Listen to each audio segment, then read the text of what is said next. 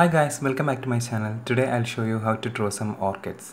There are a wide variety of orchids out there, but I'm going to be drawing the most common variety with a central petal and 5 surrounding petals.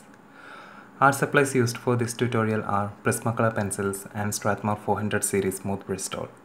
The colors are listed below in the description. I'm starting off with an outline as usual. As you can see, I have already drew a branch using a few pencil lines. Now I'm going to draw some flowers on them. These flowers have a central petal pointing downwards, so I'll draw it first.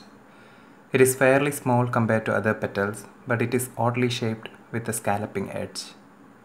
Then there are two large petals on each side. We can draw them easily using a pear shape. When drawing these petals, you have to consider the direction of the flower also. When we are looking straight at them, we can draw them easily with two similar petals on each side. But most of the time, we will have to adjust the shape according to the flower position. Drawing using a reference can make things easier. After drawing these two petals, there are three more petals behind them. They are usually narrow and has a pointy tip. You have to adjust their shape according to the position of the flower too. And for the flower buds, you can use a similar pear shape. You can download the completed outline from the link given below if you want, but I recommend drawing it yourself.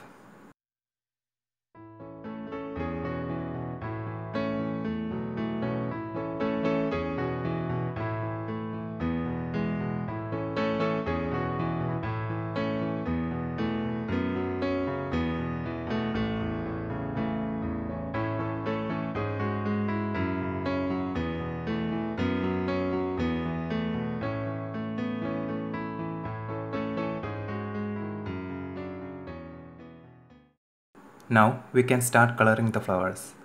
To make it simple, I'm only using a few colors here.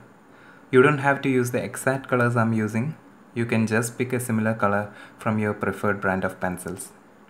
Here I'm starting off with the stalk using some peacock green and dark grey. Here the stalk is mostly away from the light because of the flowers. So I'm using 90% cool grey to darken that green. We can burnish it later to make the edges clean.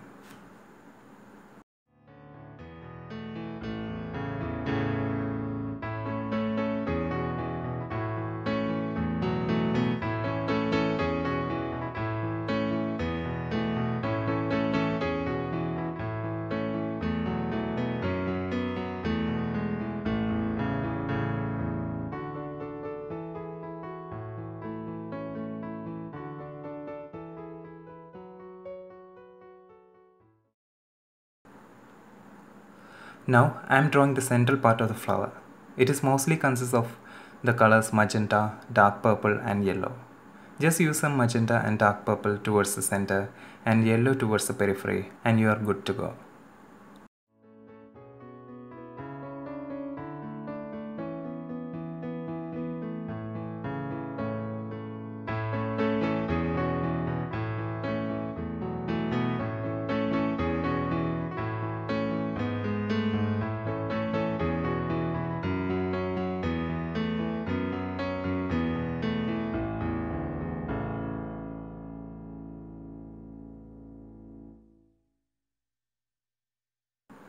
Now we'll use the color hot pink for drawing the other petals.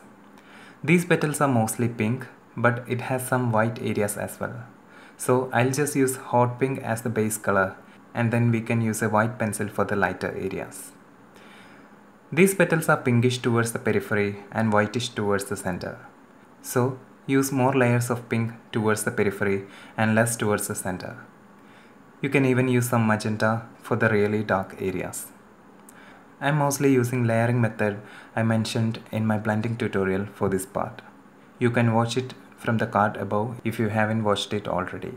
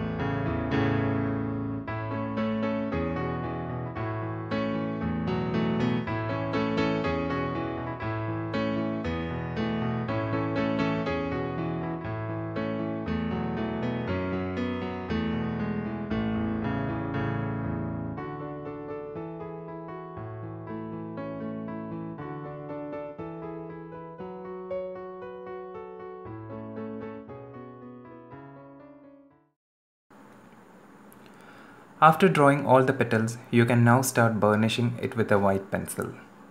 For that, you just have to use a white pencil and blend the colors with some pressure. These petals are having a central white area and pink color towards the periphery, but it is also having a thin line of white near the edge of the petals. We can draw it using a white pencil by applying some pressure. This way, you can complete all the petals. Just try to make it as smooth as possible.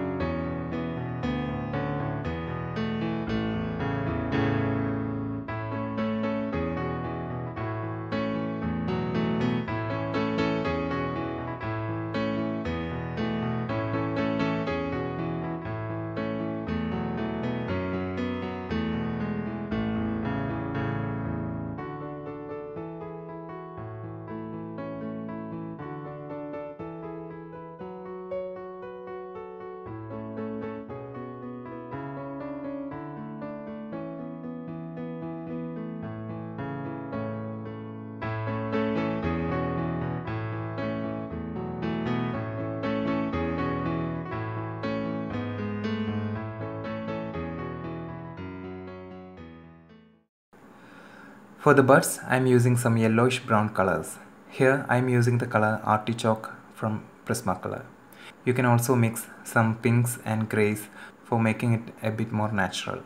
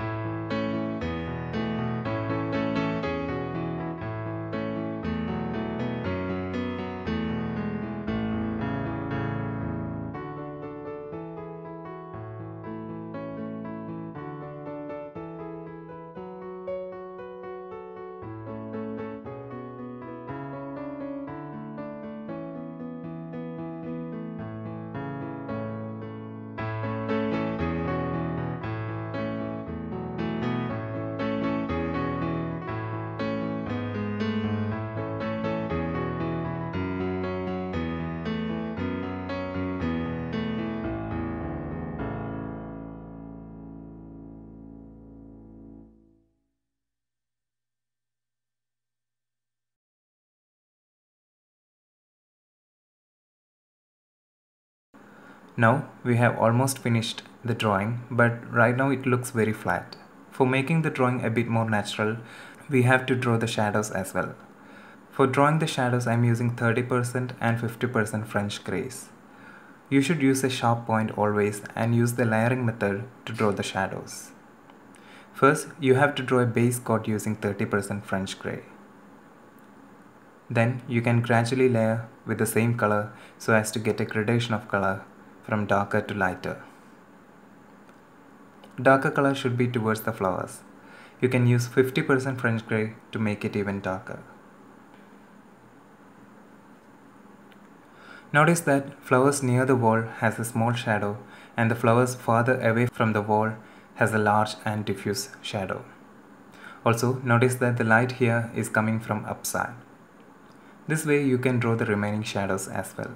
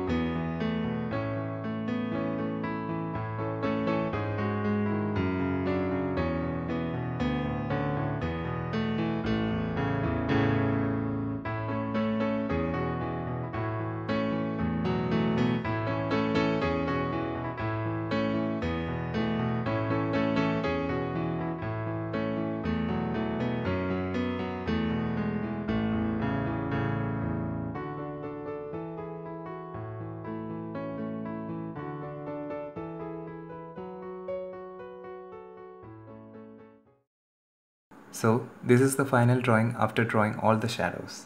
This drawing was very simple but very rewarding at the same time. You can easily try this drawing on your own. So that's all for today. Thank you so much for watching, and don't forget to subscribe to my channel for more art videos, tutorials and reviews. And you can follow me on all social media linked below.